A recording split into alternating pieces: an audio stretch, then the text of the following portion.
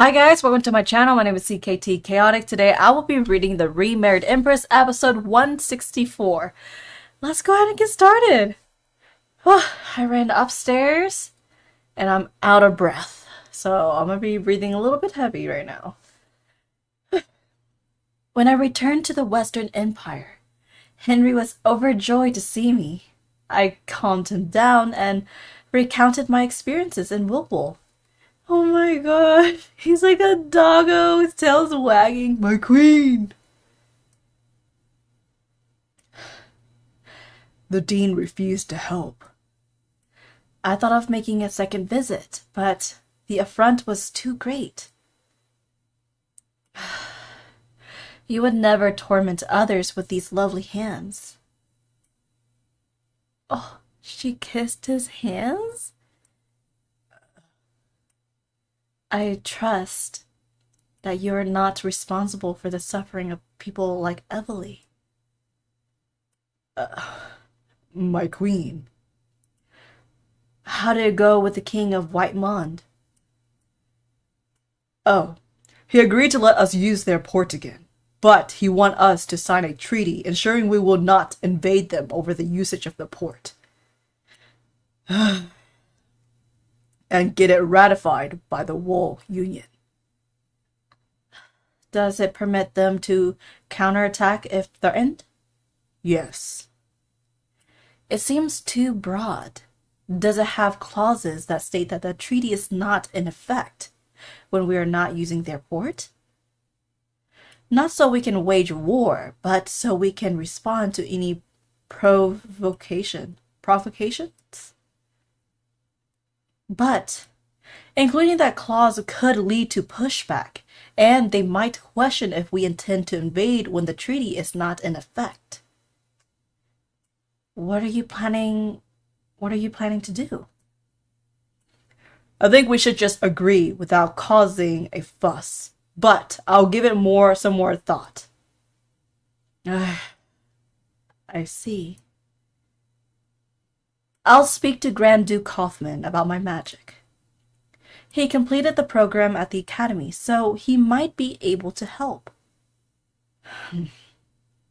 Oh, why do you stand up all of a sudden? I missed you, my queen. I missed you too. I'm home.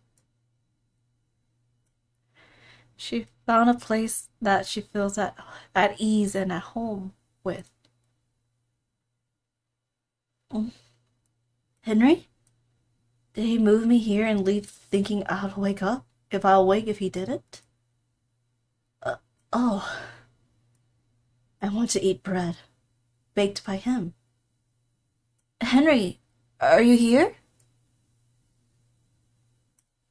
The lighting's kind of bright, huh? He wasn't in the room, so he must be working. Does he have a visitor? Should I come back later?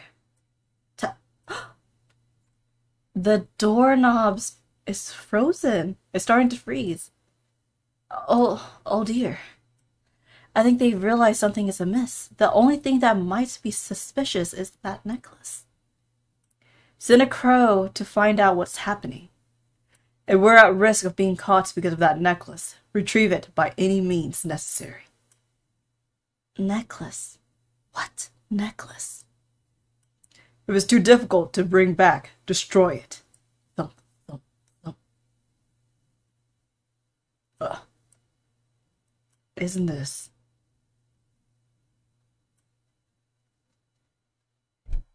Oh my gosh. Dun dun. Oh, she found out. She just realized the truth. And what is he gonna do now? I mean, if he has this magical power, is he able to like erase her memories? Oh my gosh, okay. The Remarried Empress, episode 164. Don't trust Emperor Henry. Send a crow to find out what's happening. If we're at risk of being caught because of that necklace, retrieve it by any means necessary. A crow. Necklace? Caught. I should have just casually gone in and asked what he was talking about. Is it wrong to be suspicious based off a snippet of a conversation?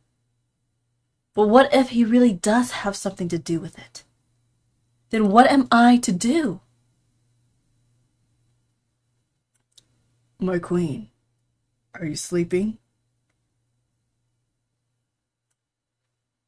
Good night.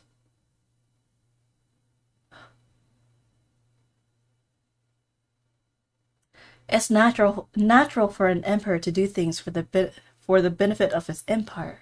So even if Henry made the Eastern Empire's mages powerless, I can't hold it against him. That much is true, yet, just as Henry loves the Western Empire, I love the Eastern Empire. Still, as its empress, I love the Western Empire just as much. Should the two empires compete for the same thing, I am prepared to support the Western Empire, just not to the point of crushing the Eastern Empire. Henry must feel the same. So he continued to seek out ways to harm the Eastern Empire despite knowing it's my homeland. While my mind understands this, my heart can't help but harbor resentment. So, I hope he's not behind it. I don't think we can count on Marquis Catron to help us. His wife is prioritizing their children's future and blocking him from taking any action. Shouldn't we also make a swift decision on what to do? Whether that be getting revenge or switching sides? Odds are the infertility rumors are a trap. She could even be with child if she's bold enough to set something like that up. Pardon, but how can that be when Marquis Catron was the one who first spread the rumors? It wouldn't be hard for someone who used to have the Eastern Empire under her thumb to twist such rumors to her favor. Even the Emperor is quiet, when he's usually quick to act in the matters involving the Empress. That suggests she's after something. Oh. Huh? What's going on? The gatekeepers firmly refuse to open the gates to the house. Lady Krista is unwilling to receive anyone. Huh. Even her family. Oh. I understand why she would avoid seeing me. She must be very angry. But to shun all visitors is out of character for someone so sociable. Huh? Well, what have you found out? All the entryways and exits to the house are blocked. All windows, save for those that are high up and small, are closed. Nobody can come in or out. There is only a small hole on the bottom of the main gates, and it appears only food was able to pass through here. That fiend has imprisoned my daughter? He pretended to care for her. Then he does this? I will not let this stand, Emperor Henry. Okay, I need a moment to digest that. Oh my gosh. Sorry guys, it's hard to breathe right now for me. Okay, I have to readjust stuff. Okay, so Navier now unlocked another truth to Henry. Because we all know as readers, there's no such thing as a perfectly goody two-shoes. I don't know what's an English word for it. But a goody-goody, right? There's no such thing as a goody-goody. There's always someone who acts good in front of you, but behind, they have skeletons in their closets, right?